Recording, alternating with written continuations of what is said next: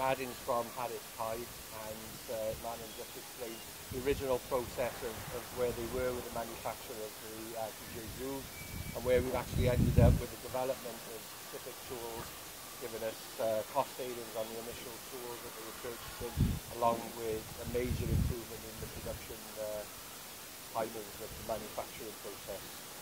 Yep. Right to say, Martin? Yeah, we were given a task a few months back to produce so many RTJs, which is an impossible task considering how long they would take using CNCs in the past places I've worked. They would take roughly 20-25 minutes on a good day to produce one RTJ. We did not have that time scale. We had to make them a lot quicker.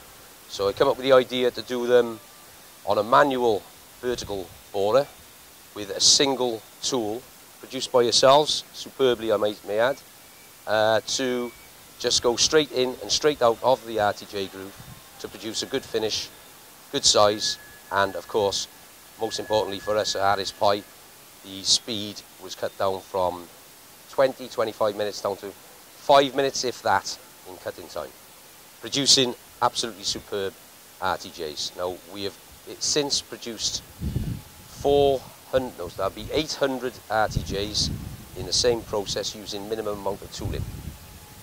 Excellent. Of course, the original process that you had, not only were you sort of, because you were interpolating with the milling cutter, the roughing and the finishing cutter, but surface finish obviously wasn't as good. We struggled on the milling machines to produce a perfect circle. This has been eliminated by this process.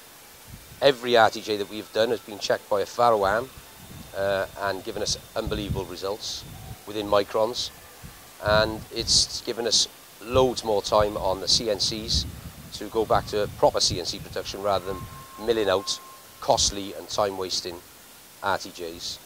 Now we are doing them, and it's been unbelievable result. Something we will continue to do for the foreseeable future. And I think the other advantage that we did have there wasn't any afterwork with this, because there was times where you had to actually have second operations with manual work, just literally trying to clean up those grooves. Yeah, we were struggling to produce anything near what we wanted until we went to this process. Now we've gone to this process, there's no looking back. Huge success.